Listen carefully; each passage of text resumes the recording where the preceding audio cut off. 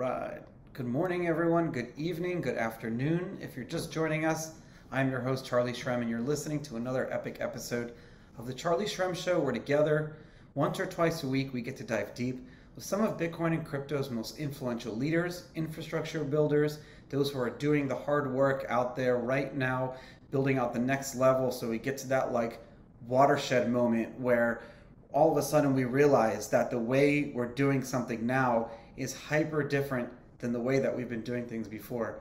And we're on this great series talking about, decentralized identity, how our data and our identity is everything that we have going back our whole lives, and how we need to protect that, and going forward, at the same time, figure out how we build real world applications on top of that.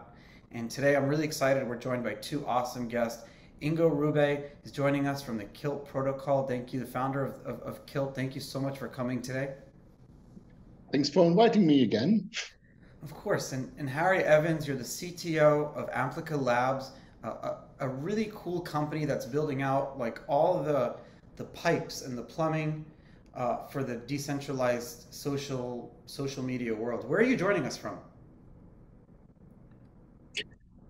Hi, thanks for having me. I'm in Los Angeles. Oh, nice. I'm heading there tomorrow, actually. It's good times. So Ingo and I have been talking about this subject on decentralized identity, and we kind of went into the history and talked on the background of the subject and why it's important and the world behind it. But I think for our listeners' sake, we'd like to understand some real world applications that decentralized identity will probably, where we'll be using it first.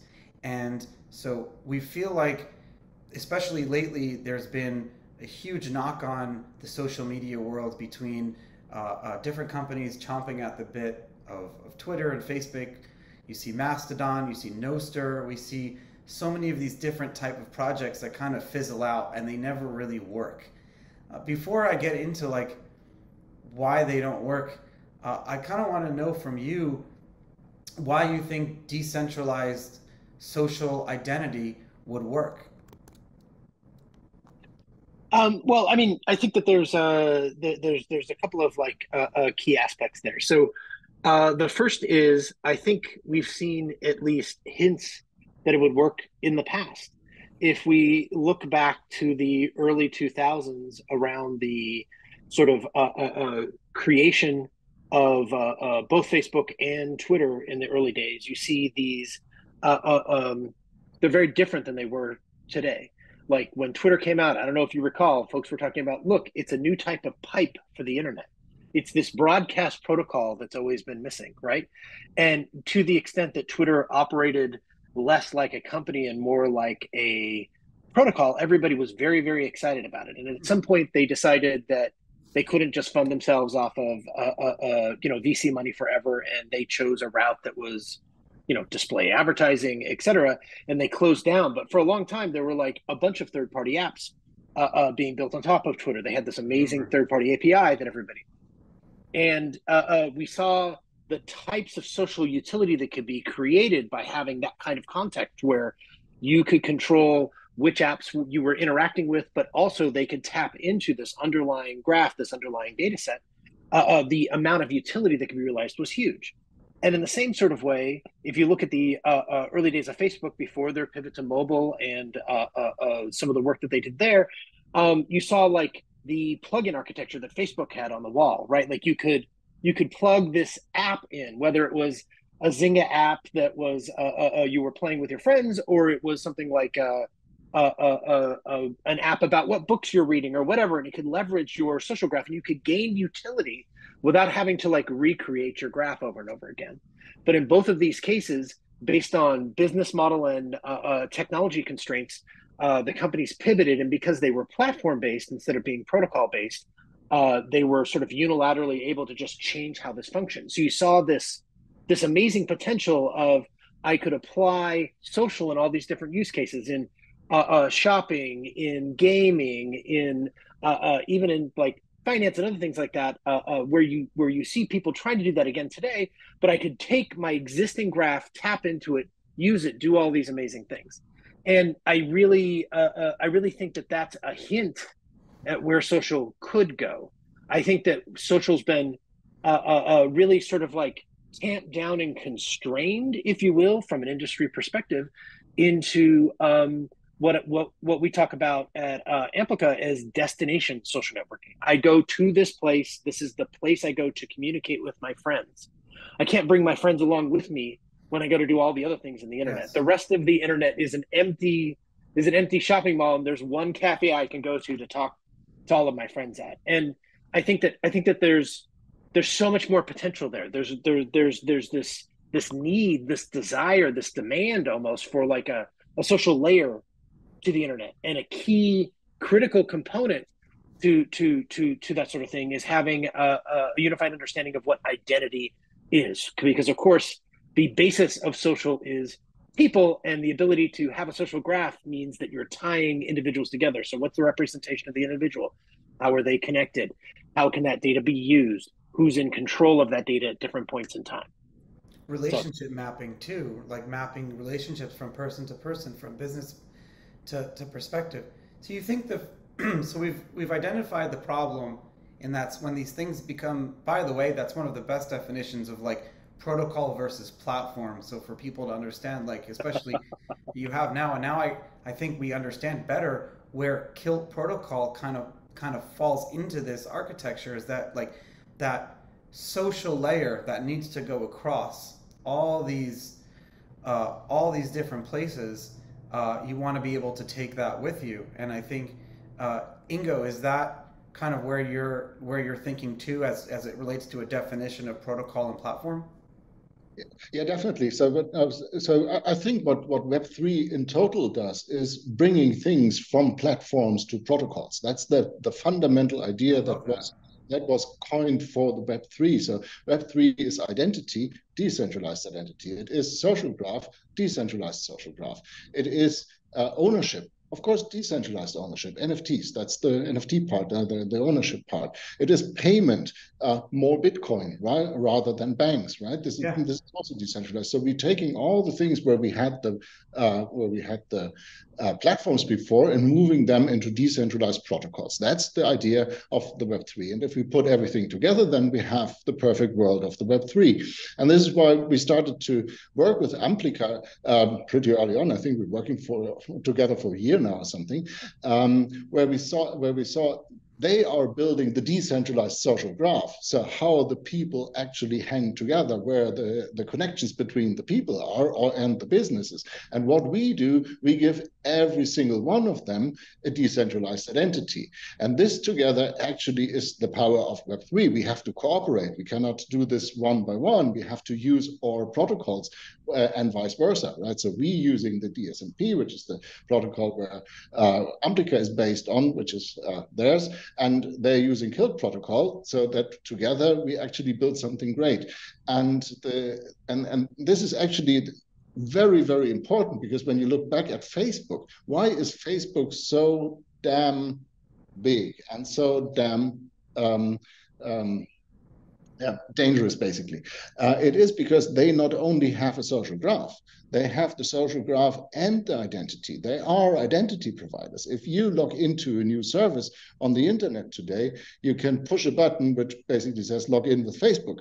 So you're using your Facebook identity to access a new thing, and this supplies new data to the social graph in Facebook. So they are growing with every user. And if you just take one piece, just like only the social graph out of it, or only the identity out of it, then still you cannot grow that big, right? Ingo, like, so I have a Facebook account since 2009, let's just say, and I've probably logged into Facebook with that login with Facebook mechanism, maybe 100 different websites. It's actually scary to think about it. So I've taken my identity. A Facebook like supervisor, and maybe Harry, you have this answer too. Like, what type of dashboard are they looking at when they pull up Charlie Shrem? Like, what data and relationship mapping do these people have? Like, what is Facebook? like they actually, and this is not just me, this is all of us. It's like a God mode in a way, right? They have all this. How will that be different than what we're talking about here in a decentralized world? Yeah, but first of all, it is even worse than what you just said. It's not only that they can look at your data and sell your data, but they can also switch your data off.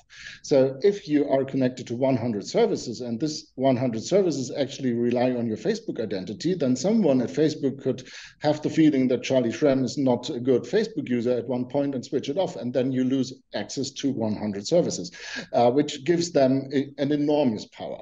And this is, I think, even more dangerous than spying on your data and tracking you.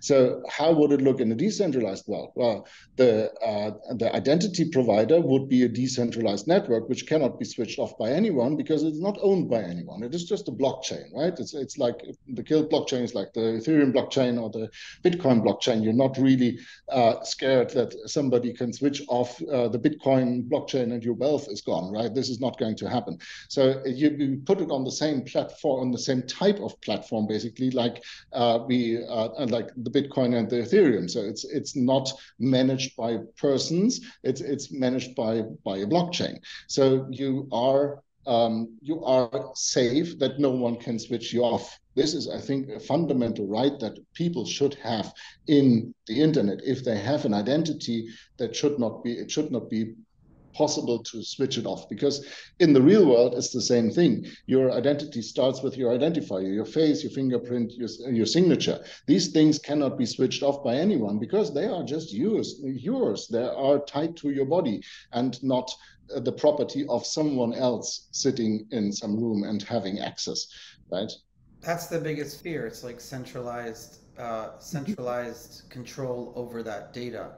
Do you have anything to add? And that's absolutely, that's one of the biggest exciting things in the times that we live, right? Like, blockchain brings a new sort of primitive to this thing. It's a new technological primitive that we haven't had before. Like, if you think about it, like in the past, where can you put data, whether it's identity data or social data, that it ends up not being exploited, right? Like, any particular platform that hosts a large portion of this ends up with this idea of like, hey, your data is your data. We're not going to do anything about it. Oh, well, given that we have so many people that do this, maybe we do some aggregate reporting on it, right? Just informational for the industry. Maybe we do provide like anonymized individual data sets. Maybe we do. There's this slippery slope down almost anywhere that you put this kind of data, identity data, social data.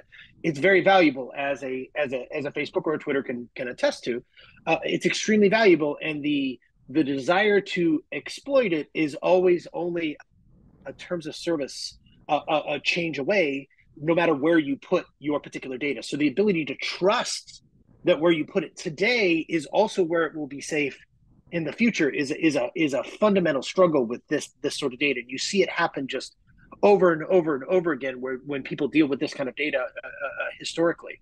But the interesting thing about blockchain, and not all blockchain, decentralized blockchain specifically, like a hyperledger doesn't provide these same kind of like guarantees, but a decentralized blockchain creates a new primitive for dealing with this kind of data set that's rules based. Modifying how the chain itself works is not something an individual company can do, right? Like, you can't modify an Ethereum smart contract, no matter how much you might want to decide to exploit data tomorrow, based on the fact that you said today that you weren't going to do it. So the rules-based approach. Now, it's really hard to do, and we're still very early, I think, as an industry overall in this, right? Like, there's the question of bugs, there's the questions of upgrades, all of those sorts of things. But this idea that this fundamental primitive exists that is different, that you can imbue a different form of trust into, is extremely exciting. And I feel like it's the only way you can really provide actual individual control or ownership of data sets. Because otherwise, you're always just waiting for the platform or the terms of service to change their mind, and the power imbalance there means that you don't have the ability to control that. There was like, Europe has been better with with privacy and not being able to like change the terms of service. There's like a lot of rules that protect it, but it's still not enough. I feel like it's never going to be enough. And I have some other questions, but I wanted to. What's interesting to me is that I get confused. I think of like the birth of the social media world around the same time as when Satoshi released the white paper. So let's go back to like 2008. Facebook finally was reading its watershed moment. It got released. I opened up my Twitter account in 2009. Like Facebook and Twitter were like the births of the social media world. But we were living in like this Occupy Wall Street age. You remember like the Great Recession, the world, Greece, Argentina, hyperinflation, like things were getting really bad all over the world. And then like, and trust was eroding, right? Trust was eroding. But then all of a sudden, we started trusting these like corporations instead of our governments. And all these social media companies opened up and we started giving them our data and information. And I asked someone the other day, I said, why did we do that? Like, why were we so willing and free and able to just like, they have everything of us. Like our lives are controlled by this. And the answer was simply, my friend said, he's like, because we were all making money. Because we were all making money from this big tech.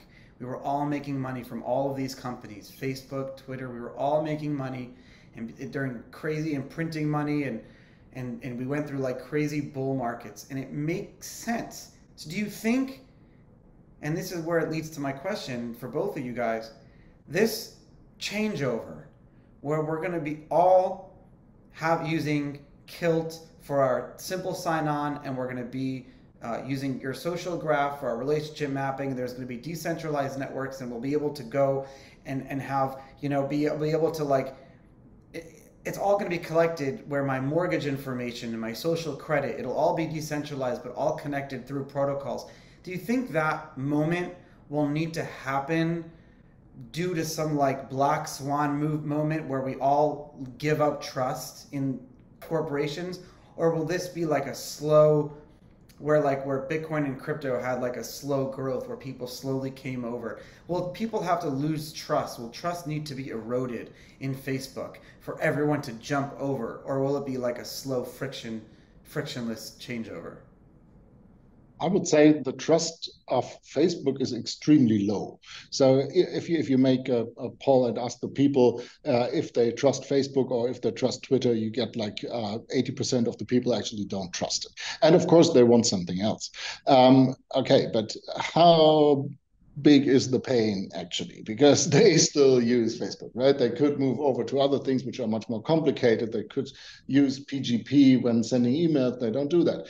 So I think it's a question of convenience. And the task that Harry and I have is basically to make things so convenient that it is not a difference between the Web 2 and the Web 3 world. So moving to Web 3 means the data autonomy for the people. But the growth of the Web 3 was, which we anticipate, I think, is going to be a very long road, and it's not going to kill the Web 2, because when you look at the Web 2, it's great, but still there's the Web 1, right? You have news sites. News sites are not Web 2, they're Web 1, because you can't interact, you're just reading.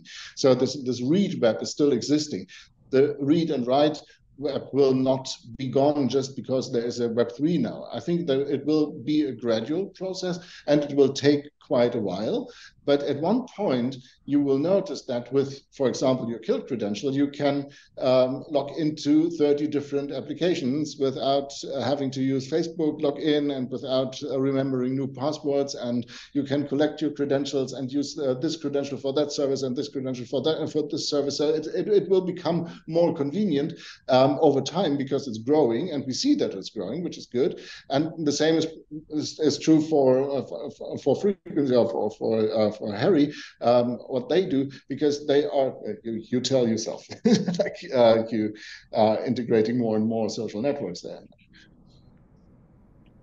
Yeah, I mean, I agree with Ingo completely. I think that the reason that they got where they got was a combination of humans have an innate desire to connect, and the ability to do so online at the scale that we've seen from social networking over time has never been seen before. And I think that the two key components there were that utility and then the convenience of it, right? Like Web 2, a lot of the early Web 2 paradigms, calling something Web 2 in a lot of ways, even before we really understood that interaction aspect, was about like new UIs and like things that were a lot simpler than just Web 1 forms for interacting, right? Like they had the dynamic web pages and mobile apps because you had the iPhone and smartphones coming out in that same time frame. So there is a big convenience aspect. So a big thing that we work on in Amplica Labs with the work that we're doing with the frequency blockchain, our integration with the Kilt blockchain and others is really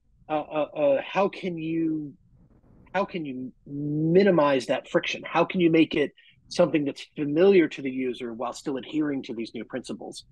And that's really challenging. I mean, I don't know if you've interacted much in Web3, Charlie, but it's not necessarily always the most convenient user experience, right? Some might even say some of those experiences are user hostile. And a big aspect of what we've worked on is what are ways that you can lower that bar? What are ways that you can enforce the same sort of core principles without necessarily having to make the user do this enormous lift on their own to do it? Because a crypto enthusiast, someone that is very interested in the space, will go that extra mile. But like if you're trying to like really embrace the larger Web 2 style user base, the folks aren't going to meet you halfway. You have to go where they are. Go to them and have no friction. Exactly.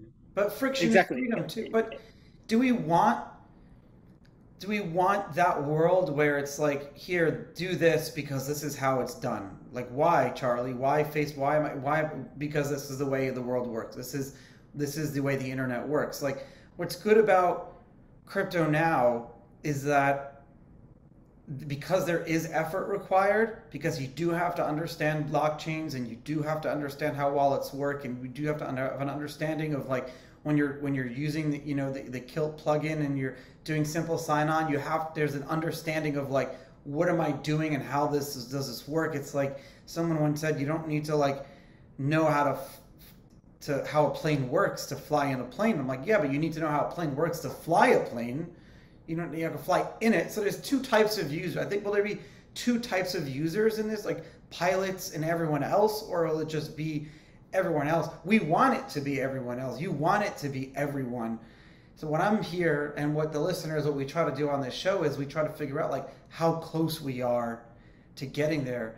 And what makes me excited is that there's so many products and services that you guys want to build that can't be built on Web 2 today because we simply don't trust those guys. We don't trust those companies anymore. Like I said, we lose trust.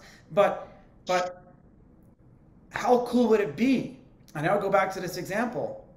For me to give my bank access to my Facebook history since 2009 to decide if I'm a good mortgage borrower. They would love that, but they don't trust. There's no coordination, that data with Web 2. So using your integration and Kilt, that world is so close. Yeah. Well, I think a big aspect of this is from a user standpoint is, I didn't understand everything about like crypto and blockchain that I understand today in a single day, right? Like there was a journey that I went on.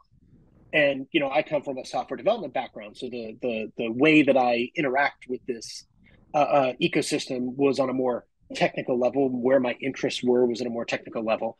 But I think every user at some point, in order to become sort of a Web3 user and have that understanding, has to go on sort of this journey. And one of the things that we talk about a lot at Amplica is we really embrace the concept of Web 2.5, not from a dumbing down blockchain and crypto and the principles involved there, but as the stepping stone to Web3 for the average user, bringing them along on this journey.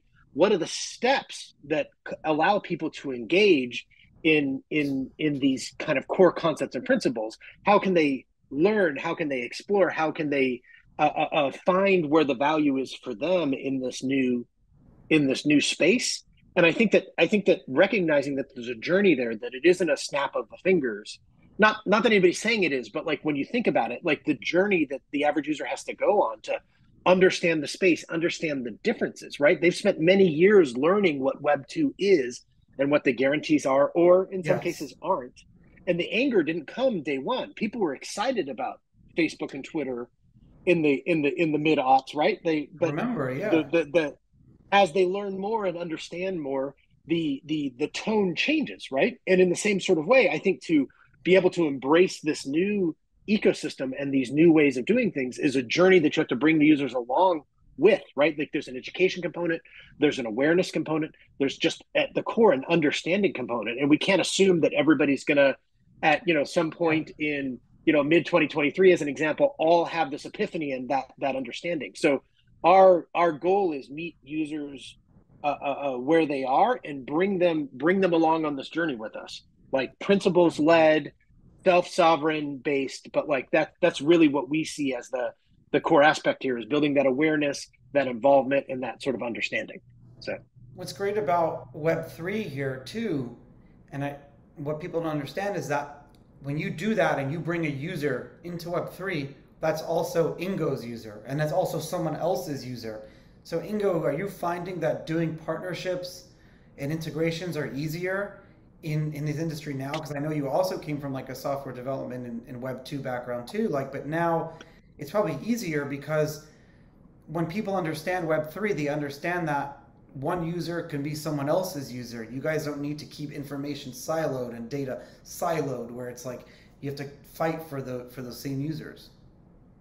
Yeah, I think in the Web3 world, we find a lot of like-minded people because we all go towards this idea of, hey, the platforms may not have been the best idea. Let's try to find solutions which are feasible, which are decentralized, and which are convenient enough so that people can jump on them.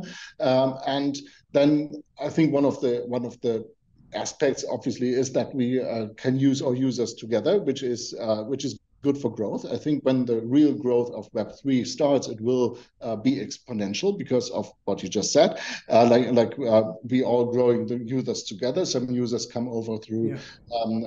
through the frequency blockchain, some through the Kilt blockchain, and there will be others which we connect there.